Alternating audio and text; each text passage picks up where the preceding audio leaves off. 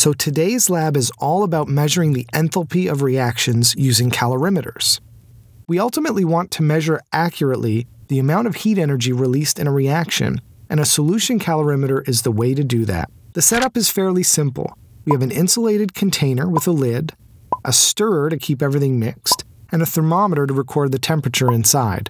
Basically, we just need to keep track of the temperature of whatever process is going on inside the calorimeter, and remember that the heat energy released is equal to mc delta T, where m is the mass, c is the heat capacity, and delta T is the amount the temperature changed. Unfortunately, no calorimeters are perfectly adiabatic, meaning that they don't perfectly insulate what's inside. Therefore, the calorimeter itself will actually absorb some heat energy, and so this has to be taken into account. For this reason, the first step today is to calibrate our calorimeter to measure the amount of energy we might expect it to absorb. To calibrate our calorimeter, we're basically just going to pour hot water and cold water together in the calorimeter and see what temperature they end up at. We know that the heat change for the hot water is mc delta T, and the heat change for the cold water is also mc delta T. Since the hot water cools down, delta T will be negative, and so will Q. Likewise, delta T, and therefore Q, for the cold water will be positive since it gains energy. And you might think that the two will cancel out. This makes sense since the heat energy that the hot water lost would have gone to the cold water, right? Well, it turns out that they don't quite cancel because the calorimeter that the mixture is sitting in also absorbs some energy. So we need to take that into account. The mass of the calorimeter never changes, so we often combine m and c as just uppercase C, known as the calorimeter constant. Also, since in our calibration we're using the calorimeter that the hot water was in, that is, we pour the cold water into the hot, the delta T for the calorimeter is the same as the delta T for the hot water.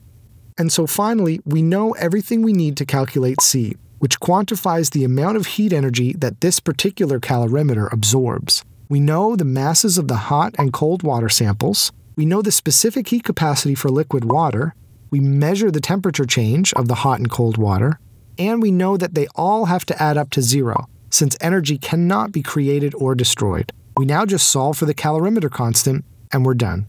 The reaction we're going to look at today is called a neutralization reaction, because we're adding equal amounts of acid, HCl, and base, NaOH, thereby neutralizing the pH. This turns out to be quite exothermic, so there will be plenty of heat change to record. We're going to carry out this reaction in water, inside a solution calorimeter, so we'll have the reaction, the solution it's dissolved in, and the calorimeter all exchanging heat energy.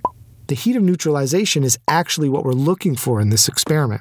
The heat change of the solution is equal to the mass of the solution times the heat capacity of the solution, which is given in your lab manual, times the temperature change that you record. The heat change of the calorimeter is just the calorimeter constant that you measured in step 1 times the temperature change of the solution. Since we weigh the solution and measure the temperature change during the reaction, we have everything we need to know to accurately determine the heat of neutralization. Don't forget, at constant pressure, which the lab is under, the heat of neutralization is actually equal to the enthalpy of neutralization. 2 thermometers are provided for today's experiment, but they must first be calibrated against one another. What this means is that they'll give slightly different temperatures, even in the same solution. So what you need to do is pick one, and it doesn't matter which, and assume it to be correct. Then put both thermometers in the same beaker of room temperature water, record the readings of both of the thermometers, and calculate the correction that must be applied to the second thermometer to yield a value that's consistent with the value of the first thermometer you chose. This small number of degrees, whatever it is, will need to be applied as a correction to your reading from the second thermometer all day. So don't forget.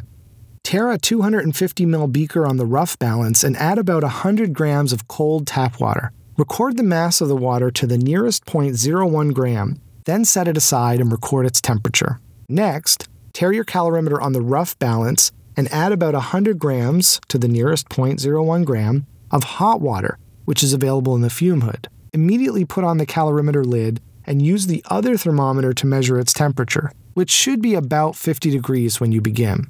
For a 5-minute period, measure and record the temperatures of both the warm and the cold water samples simultaneously, every 30 seconds. At exactly 5 minutes, pour the cold water into the calorimeter while stirring the hot water. Ensure that all the cold water is added to the calorimeter and record the time of mixing. At 5.5 minutes, and then every 30 seconds for another 4 minutes, continue to measure and record the temperature of the mixed sample. You'll need to calculate your calorimeter constant before proceeding to part 2, so you'll need to get out your graph paper. Make a graph where the temperature you recorded is plotted on the y-axis, which is the longer edge of the paper, and the time in minutes on the x-axis. Don't forget to apply the correction to all the temperatures measured with the incorrect thermometer, like I mentioned before. On your graph, extend your temperature profiles to the time of mixing. If you need any help making a proper graph, you can check out Appendix E in your lab manual. In the second part, you'll basically do the same thing as in the first. Place 100 grams of the 1.5 molar HCl in your calorimeter and record the mass to the nearest 0.01 gram.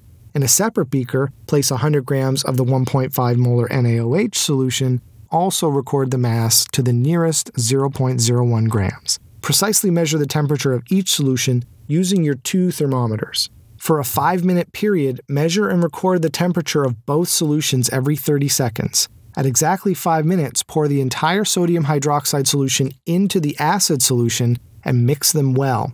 Record the time of mixing and continue to measure and record the temperature for a further 4-minute period at 30-second intervals. Don't forget to stir regularly.